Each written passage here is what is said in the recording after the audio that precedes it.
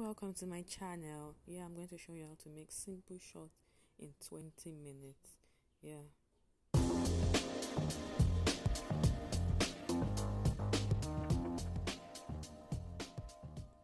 Lay your fabric down.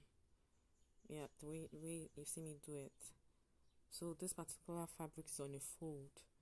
The hip measurement for this short is 44 inches, which I divide by 4 to give me 11.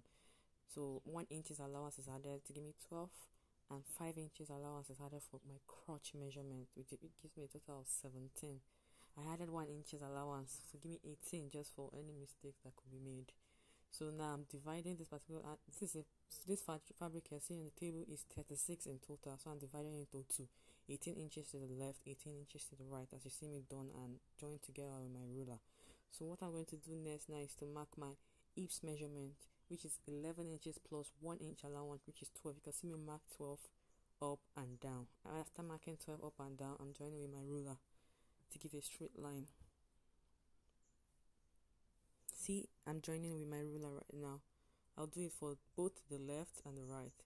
So you can note, the left is for my back and the right is for my front. I'm cutting this particular short front and back together at the same time. It's not going to be joining at the sides. It's supposed to be very easy for you to make, like finish doing it in 20 minutes. It's not going to come with pockets, so it's just a basic simple shorts you can do as fast as possible. So I've marked 12 inches to my right and 12 inches to my left. Please note that my right is for the front of the short and my left is for the back of the short. So we are cutting the whole short once. So now I'm marking the length of my short. The length of my short is 20 inches. So I'm marking 20 inches through. After marking it through, I'm going to join with my ruler. You can see me doing that, joining with my ruler. So the next thing I'm going to do right now is to mark my crotch.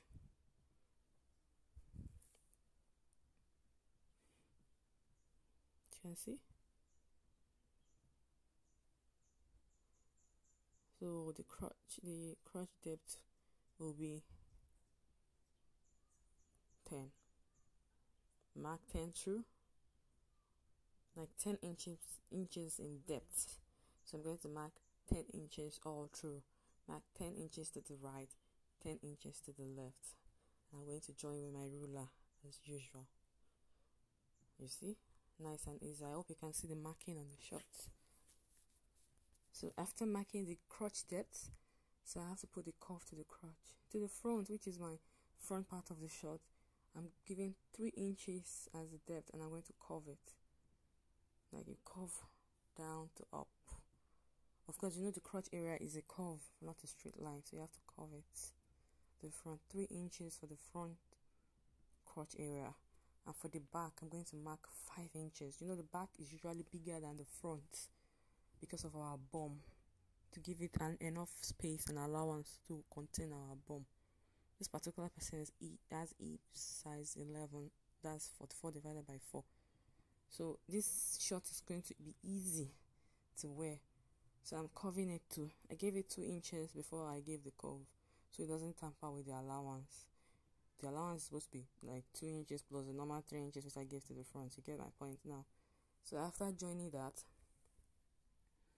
the next thing I'm going to do now is to mark the down part of the short, which is going to be like 2.5 or 2 inches depending on your choice or how tight you want it to be, from the crotch allowance, from the crotch line, let me put it that way. So I'm going to join with my ruler in slanted way to give it the you can see what I'm doing. So I have to mark it front and back, so mistake will not be made while sewing. Don't mind my camera is shaking. So front and back.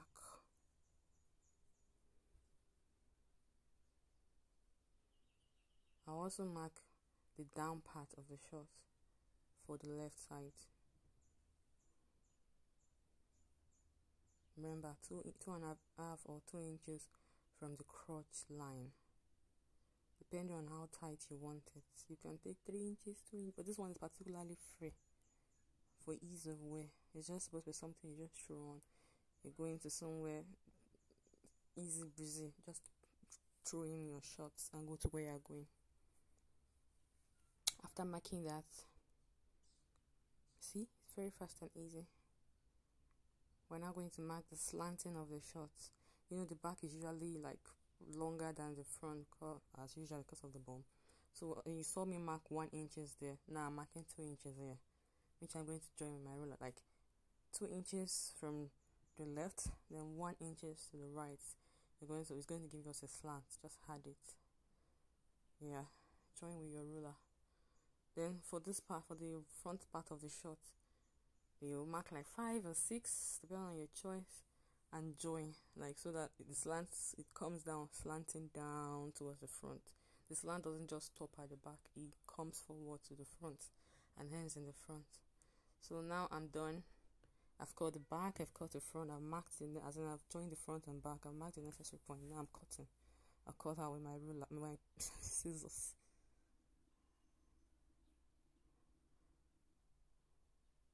Make sure you follow your marking so you don't make mistakes in cutting, because once you make mistake, then you have to start from all over again. So after I'm done cutting, see what I have. You can see the slant. Okay, see how slanted it is. I'm going to make the short sit well. Then we're going to separate it. Don't mind the fabric and paper there. I'm going to iron it out. So it's going to be neat. So that's the front and the back. You take it separately and join back and front. That's the first one. Back and front. The second one. So you take this to the sewing machine now and join separately. Join from where my hand is showing, just that side. You do the same thing for the other one too. That side. Take it to your sewing machine and I'll bring it back.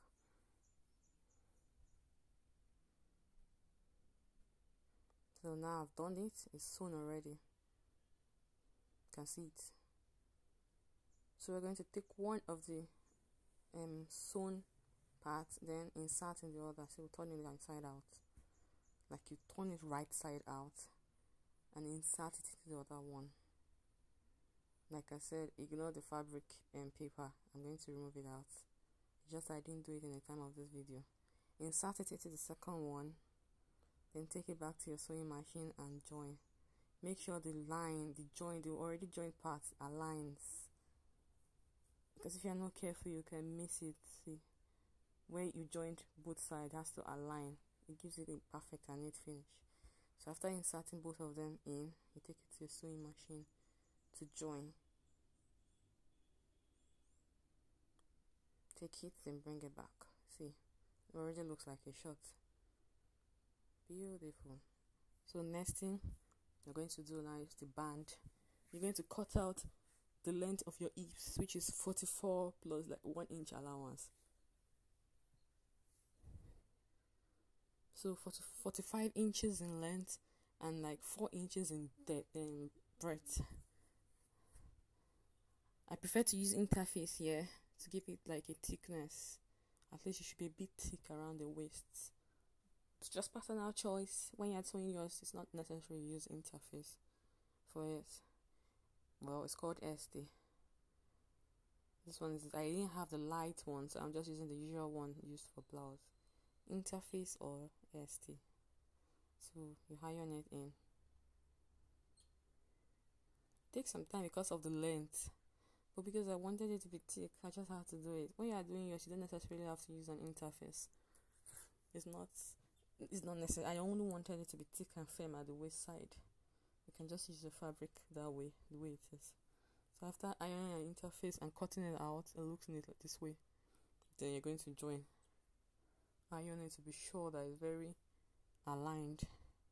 Then you take it to your sewing machine and join the 1 inch which you left as allowance. Hey, the iron almost burnt my clothes. So now you're going to fold it. I prefer to use my iron to fold it this way, so that when I'm sewing it, I don't make mistakes. It comes out really neat. If you notice what I'm doing, I'm folding it in, like folding in the allowance, the sewing allowance, where I'm going to sew and attach to my shorts. You can see, I'll just sew that place. It's going to be neat for me.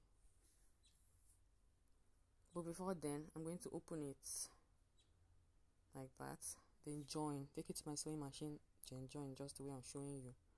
I'll take it, then I'll bring it back to show you what it looks like. So see, I've done it. It's sewn already. I joined it. Then you can now fold it back the way you've already ironed it. You can see, fold it back.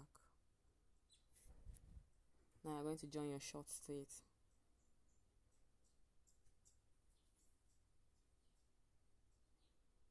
See, join it, join. You take it to your sewing machine to join. Now, see how it looks like. Just remember to leave space. Don't join us. See that space, my hand enter through. That's when you're going to pass the elastic. We're going to use elastic for this particular shirt, so it's easy to slip on. So this is the 1 inch elastic with my safety pin.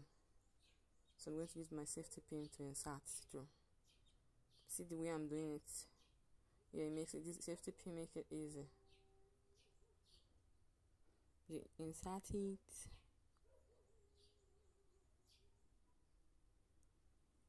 Yeah, that's what I'm doing. Take some time though, because as you insert, you drag, insert, you drag, insert, you drag, then it's out. Look at it. When it's out, take it to your sewing machine, you join both sides together, then you can relieve it. Then you now sew that open part. You join, leave it in, then sew the open part. Ta-da! Look at my shirt, so pretty. Look at that paper. I'll remove